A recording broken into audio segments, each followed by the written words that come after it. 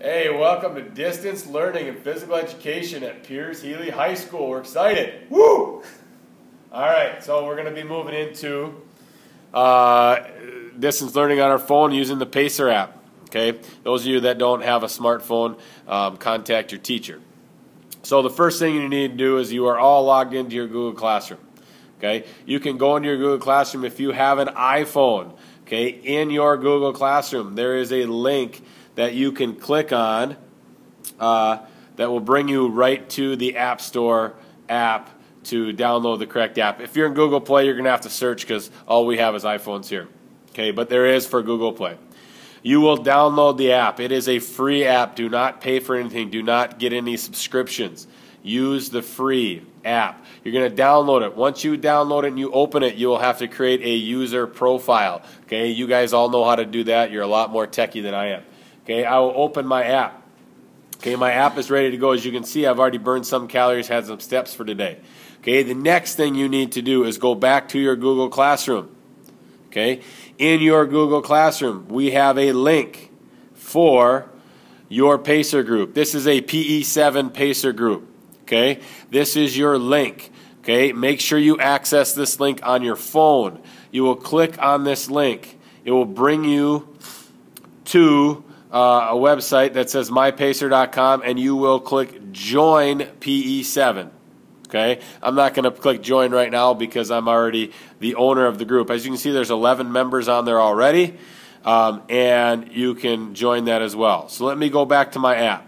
Okay, when I click on me, that is where I see where my groups are. So I have Mr. Toops. This will give me some different things that I need to see, and you can all look through that.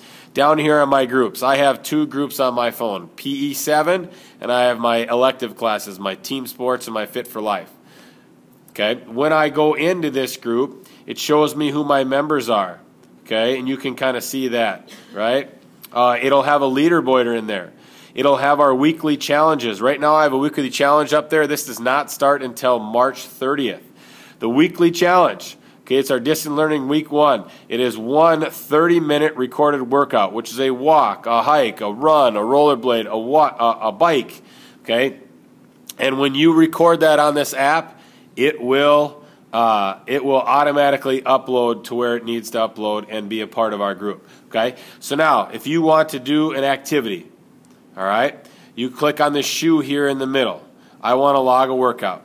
Okay, now you have this screen. This shows you your daily steps. This shows you your calories. This shows you how many minutes you've been active for a day, how many miles you've gone. You're going to click on your GPS. Okay, it is attached to your GPS, and it will give you your route. What you're going to do is, I want to go for a walk, I want to go for a hike, I want to go for a run, I want to go for a bike. If you're going to rollerblade, I'd probably pick run. All right. Now what you're going to do to start this is you will click Start. Okay. Your activity will start in 3, 2, 1. Okay, now it's going to start recording what you do in time, in miles, in calories, and steps. So I'm going to take off, and it looks like I'm walking, right? So I'm going to go for my walk, and I'm just going to stay here in the gym, and I have to keep my phone with me at all times. If you do not have your phone with you, it will not calculate what you do. Okay, so maybe I'm walking, but I decided I want to run. So I'm going to take off. Now I'm going. Woo! Go, Toops, go!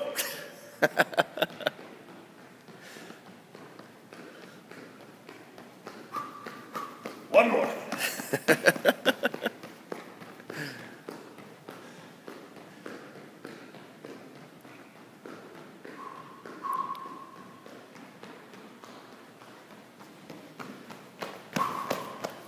Oh.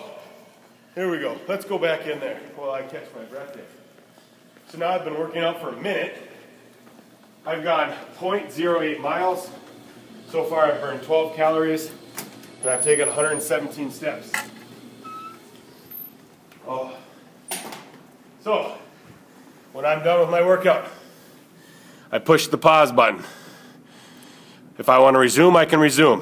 If I want to finish, and I'm breathing very heavy right now, I hit finish.